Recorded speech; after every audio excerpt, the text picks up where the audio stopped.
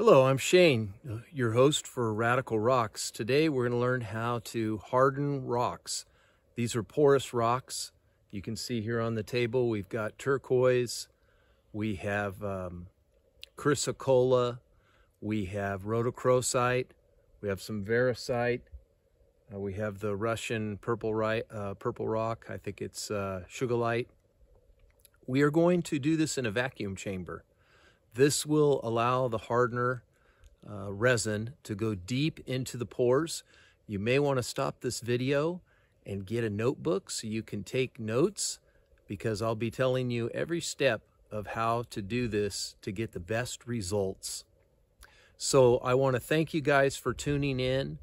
You can join any of our social media. We're on MeWe, Parler, Getter, Truth Social, Facebook. And of course, we have our podcast, Radical Rocks. We're on every application. Come check us out. It's a totally different format over there, just conversation, current topics, rocks, minerals, fossils, and so on. So without any further ado, let's get right into it.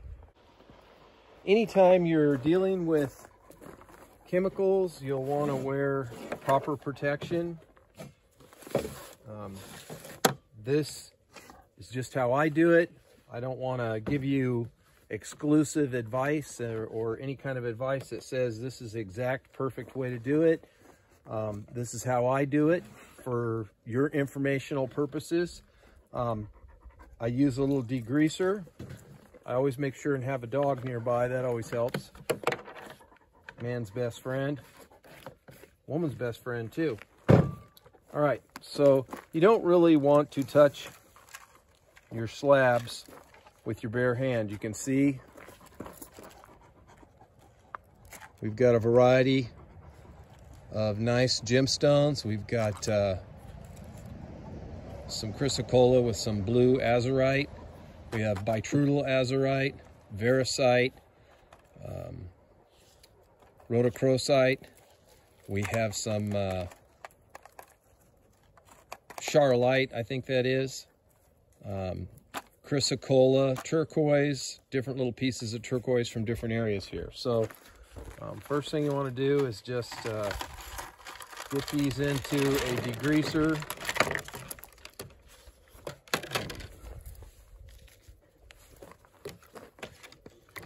And get them clean. All right, we'll clean these out and then dry them off real good. So we've degreased these. I just used an industrial purpose degreaser. You could use Dawn. Just make sure you rinse them very thoroughly. Rinse them about 3 or 4 times. Let them dry. And then now we're ready to use the acetone. This will clean the pores very deep. I think I'll put the stones in first. Just kind of stack the longer ones on their side a little bit. And get these all in there. Okay. And then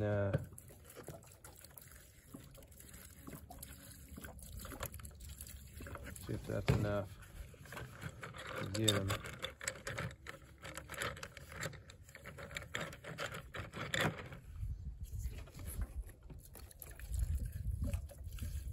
If this doesn't get too dirty, you can reuse it again.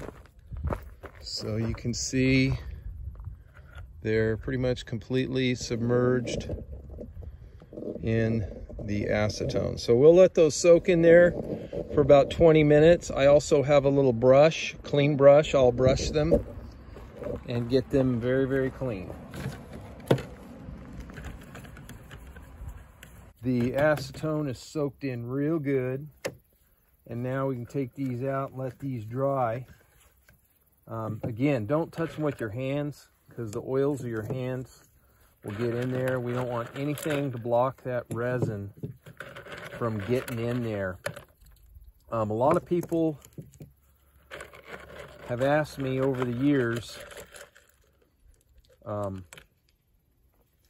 what kind of stones they can use this process on. Well, because there's heat involved, you wouldn't want to use it on an opal or crystals that could have water in them, like aquamarine, emeralds, burl, anything like that. This is for a porous material. And here's a little tiny funnel.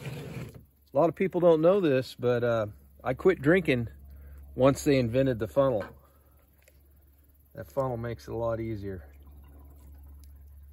All right, little humor for you, very, very little. So we'll let that dry out and then we will get back to the next process. So you're probably looking at this going, Shane, what in the heck are you doing? Well, we'll get to that in a minute. First thing I want to say is I did a video on hardening turquoise and stones a couple years ago or so, and everybody asked me questions over and over again. Always read the instructions, okay? It comes with instructions. Now, we are doing a different technique, but we'll try to follow the instructions the best we can and incorporate it into the vacuum technique, okay? So the directions say that after you clean this with acetone, if you have oil, wash it with a degreaser first and then the acetone, let it dry. We've done that. It says use only the hardener, or only the resin rather. So in the kit, you get a bottle of resin and you get hardener, okay? That's what you get. You do not put the hardener in the first step, okay? Only the resin. You need to put it in a metal tin. You can use a pie pan, you can use a Christmas tin, whatever. I like to put a little bit of resin on the bottom first and let the bottom get coated. You can reuse this. Now there's another popular YouTube video where a lady does the vacuum technique. She does not heat it for this part of it, but we will heat it, this part. If you don't have heat, well, according to some folks, it does work without heat. Let's see if we can get a little better shot here. All right. So it does work without heat, according to another YouTuber. But the instructions say if you can get it to 150 degrees for an hour, that's better. So the heat technique, you're basically using the heat to open up the pores of the rock to let the resin go deep inside. The hardener, resin will eventually harden, okay? Without a hardener, it'll eventually get harder. It's kind of stays sticky, but heat, the higher the heat is, the better it will cure. So the hardener, when you go to the stage of putting the hardener on there, somehow that is going to penetrate in there enough to cause all of it to harden, okay? And that, you know, that's somewhat true and somewhat not true, right? So sometimes when you get hardened rocks and I've done it with my hardening technique, if you grind a whole lot off, it's not as hard in the middle. It just isn't. So this technique, we're hoping to get it even deeper. Even deeper. We do not want to use that. I have extra Opticon resin right here. This kit is the 224 kit, fracture sealer. This was made originally for healing cracks in stones, and it works quite nicely. So I'm going to try to completely submerge these, at least the majority of them, okay? They are submerged. Now, since I had some on the bottom, I know the bottom is already saturated. I know there's a couple that are sticking out. That's okay. Those are just experimental little pieces. The slabs that I have are completely submerged, so I'm happy. Now, you'll see I have this pot sitting on a heating pad. and I have a light pointed at it, okay? I have a thermometer on there. I don't know if you can see that or not. We're up to about 113 degrees. I don't know if we're going to be able to get it up to 150 or not. We're in the sun. I'm going to do my best to get it hot. I'll turn on this light too. Hopefully I don't trip any breakers around here. So here we go. I got 2 lights beaming on that thing. I've got a hot pad underneath. I may not make 150, but anything close is going to heat up this liquid and make it thinner. It's thinner, it can get into the cracks better. So this fits in my bucket just so, into my pressure chamber. This just sits on top, okay? And then something I have not seen anyone else do, what we are gonna do, I'm gonna show you the proper way to operate a vacuum pump. I've had this vacuum pump for 30 years. The reason I've had it for 30 years is I know how to take care of it. So let's go over that. Like I said, hopefully you have a notebook so you can get this extra information, okay? And if you could put this pot on a heating, another type of heating device where you could control it, that'd be great. We're already up to 135, so that's pretty good. It looks like I might get really close to my 150, okay? All right, the vacuum pump, you want to make sure the oil is up. You always want to seal everything off on the vacuum pump when it is not in operation. Let me make sure you can see it. All right, you'll need a hose, okay? This is the oil port where you fill the oil. You fill it to the sight glass. There's a line in the middle. It shows you where to do it. This is a valve that turns on and off. These are the ports. This is called the ballast. The ballast port needs to be open before you start the vacuum pump, or you are starting the vacuum under a load right away, which is very bad on the valves that are in this, okay? Because it is using, it's the velocity of air coming out causes a vacuum, and it wears them down. The manufacturer says to open this ballast port up, so it is open right now. We'll take off the port that we're going to use. There's 2 available. Snug it up securely. This will go on top of our chamber.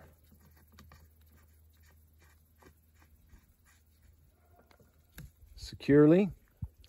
We will open this valve. We will open this valve. And now we will turn on our vacuum pump. We will, after I turn on the vacuum pump, we will get the camera and we will take a look inside. I will not be talking because the machine will be running. It will be too noisy to talk over. So, and once it starts, we will close this ballast port right here. Hopefully, yes, you can see that in the view. This will get closed. So, and then we will leave it on the vacuum pump for an hour or 2, okay? We could leave it on longer, but we're gonna probably leave it on an hour or 2. We'll see. What we're looking for is the bubbles. What's happening when this comes on, what you're going to be seeing is bubbles coming out of the rocks. That's air. That's air coming out of the rocks. When the air comes out of the rocks, guess what fills that space? The resin. Yes, the resin fills the space, so we can get the resin to soak in deep into our stones. So let's get at it.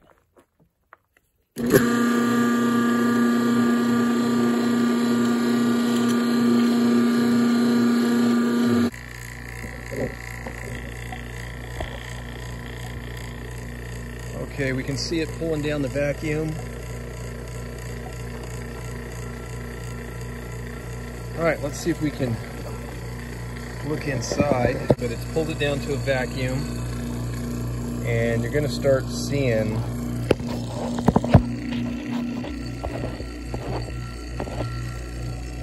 Those bubbles are the air coming out of the rock.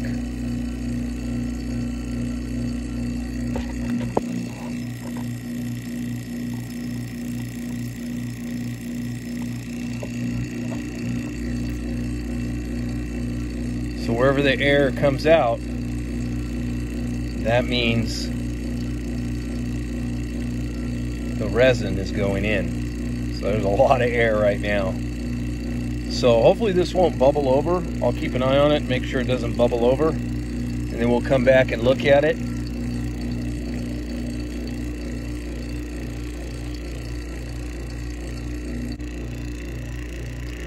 All right, looks like the bubbles are pretty sustained.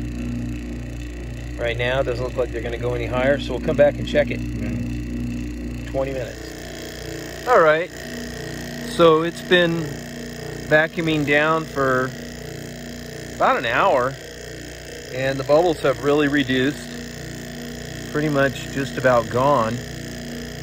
But I'm gonna let it go maybe another hour. The temperature's been regulating between about 144 and 160. I just kind of move it back and forth from the lights. I've got the heating pad and the lights on it, trying to keep it around 150. I think I'm gonna get a really good saturation on those stones.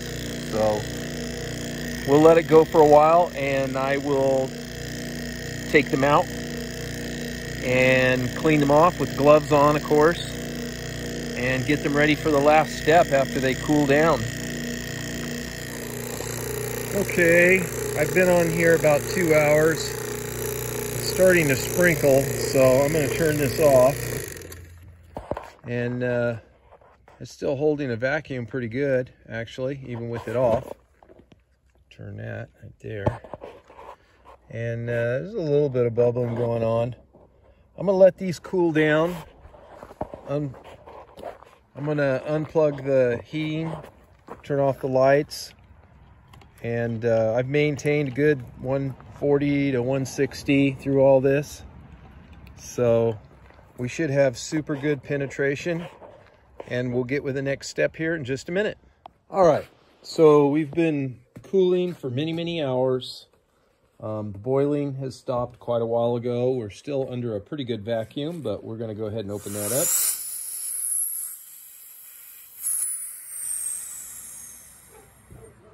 And we can take the lid off.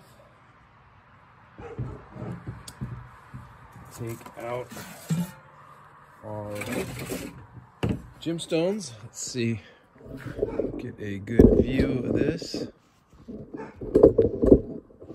Okay. All right, so we want to take these out and pretty much wipe off all the resin that we can. Brand new clean brush.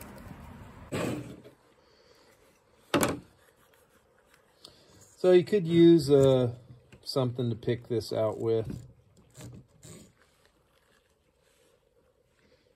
It's going to be rather time consuming, but we don't need all this on here.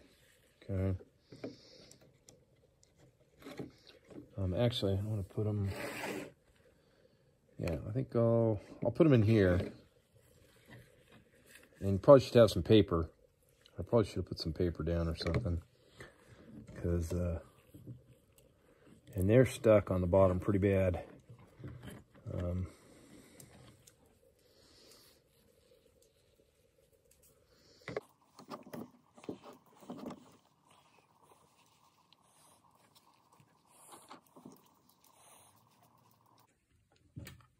I took them out of the little white bowl over there and pulled them out of here. And it's best probably if you could let them sit on a wire or something. It says you can even wipe them off. I don't know what you'd want to wipe them off with. Something that doesn't leave lint. But what we're going to do now is a mix. There's about a cap's worth of resin in there. We're going to take the hardener. It's about 50 drops per ½ ounce, I think it says. Let's see. When all else fails, follow the directions. Yeah, 50 drops of hardener would be required for a 1/2 ounce of resin. Now the bottle, I guess, says 10 to 1, or at least it used to. But they suggest 8 to 1. So I would say a little more hardener would be okay at this step, this stage. I don't know that that's an 1/8 of an ounce or a 1/2 ounce, but I'm just gonna eyeball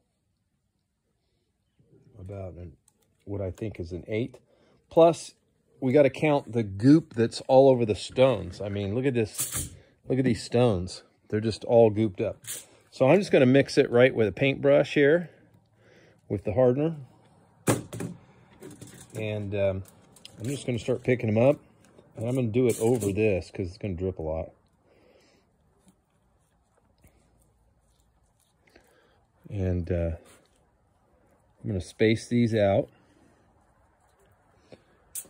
And that will energize the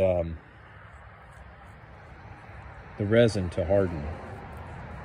Now they say you can coat it with this and then wipe off the additional, but since you can just grind off the additional anyway, we are not going to worry about that part of it. We're just going to coat them up with the hardener.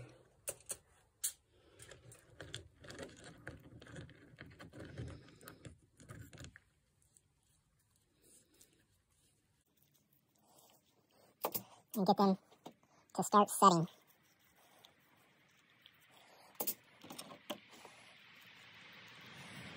Now this batch doesn't say anything about heating at this point. You can see these stones are going to look really good. And they'll be nice and hard to carve and polish and shape. And this rhodochrosite, you know, this one little piece I cut, it was really porous. And I made a cabochon up of one, and I wasn't really happy with it. And I remembered that, and I was like, you know, this will fill in all the cracks, make it even more durable. It doesn't change the way it looks at all. So that's a pretty cool piece of turquoise right there with quartz. There's another piece of turquoise right there. I just want the matrix to stay onto the turquoise really nice. It's decent turquoise, actually. It's pretty darn hard. It's from Ikita Peak. By the way, if you see anything here, or you're interested in a particular lapidary material, let me know. I've got a Etsy store, and I'm trying to put a little bit of time into that and get some material out there. I've been busy. I was doing it on eBay, and I don't know, seems like eBay just doesn't have the people on it like it used to back in the day. So I'm gonna try Etsy. It's a little more personal, and seems to attract better sellers and better buyers, honestly, because I buy a lot of stuff from there too when I want specialized stuff. I've had pretty good success. There's some more of that from Russia. So yeah, I've got a lot of turquoise from Ikita Peak, and I've got some Kingman, Arizona turquoise, real beautiful robin egg blue. And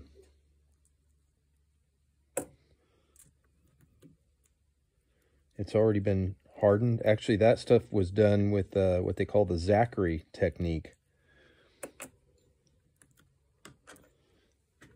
They're smaller pieces, and they're really good and hard all the way through. I've cut that stuff a bunch. It's really nice to work with. All right. So, you know, even though I did that, I still got almost half of it left. So, you know, it's not a big deal. All right, so we'll let that dry, and then we'll get back. So you can see the slabs have been drying since we put the hardener on. I saw another YouTuber do hardening process, and she had used aluminum foil and said it worked really good. Last night when I checked this one, the aluminum stuck on there, had a hard time getting it off. It's still on there. That's definitely not something you want to get into your grinding wheels. I know it can play havoc if it gets in there, so you would want to clean that off. But this morning I peeled off one, and the material's harder, and man, it is really nice. It feels like it's a lot heavier, these rocks. It's dried really well. Some of them are peeling off. Oh, that one didn't. That one came off. Use like a pie pan or some metal, because the aluminum, once it's completely dry, it's peeling off better. I will give it that. So that's good news. Let's see, that one peeled right off. That was no problem.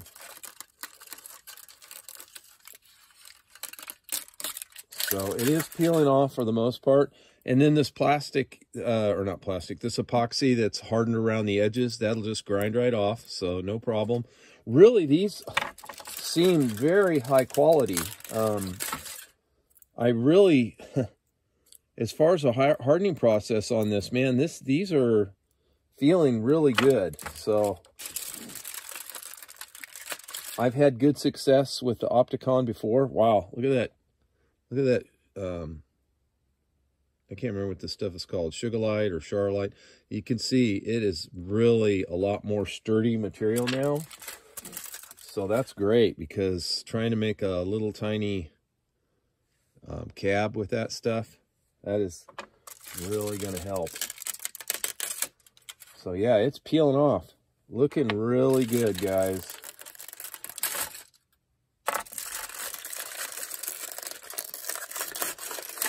Every time I do a video, people ask me about this material. I have not sold any. I might cut this down the middle and offer these for sale. I don't know. I might offer one or two of these for sale, but I brought these back from Israel. So if I do put them up for sale, they're going to be a premium for sure, because I hate to let this stuff go, but I might just do it. We'll see. And then the rhodochrosite. Oh yeah, that filled everything. Look at the surface of that. I don't know if you can see the surface of that, but man, it's completely filled in all the cracks. I can't wait to cut that and see what that's going to look like. That is really neat. Well, guys, I think that about does it. I want to thank you again for tuning in. Remember, rockhounds don't die, they petrify.